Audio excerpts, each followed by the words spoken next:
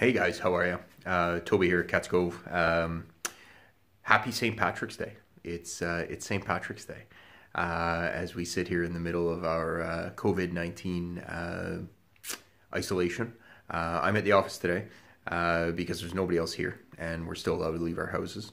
But we understand that not all of you are. We understand a lot of you are working from home, and we appreciate that. One of the things I want to talk about today is I kind of want to commend those of us that are making this difficult decision to close. I saw a lot of bars and restaurants that had to make the very difficult decision to close St. Patrick's Day. I understand that's probably one of the biggest days of the year for you guys. Couldn't have been an easy decision. I commend you for it. I think ultimately it proves to be the right decision. And really it's the we're all in this together kind of mentality. We all have to do our part at a time like this, and we understand it's not always an easy decision. I get it. We've got lots of things kind of on our radar. We're touching base daily about what does today look like. What are we posting on social media? So I really just want to reach out and I want to say kudos to those of you that are making the difficult decisions. None of us know what tomorrow brings. Obviously, here in the province of Ontario, things have moved very quickly in that we're now in an official state of emergency. We'll hear again from Prime Minister Trudeau later.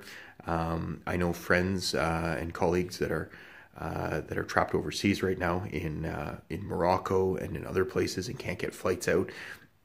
It's a wild time. So really my message to you today, guys, is support each other. Find a way to reach out to those that you know are in isolation, are doing the social distancing part.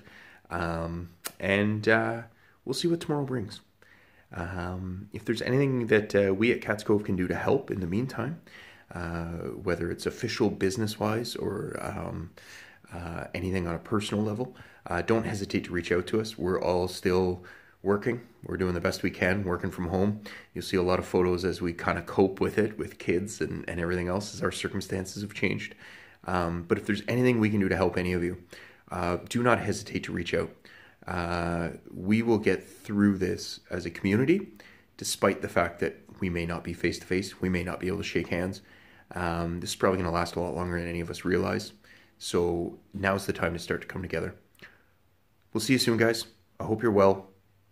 We'll talk soon.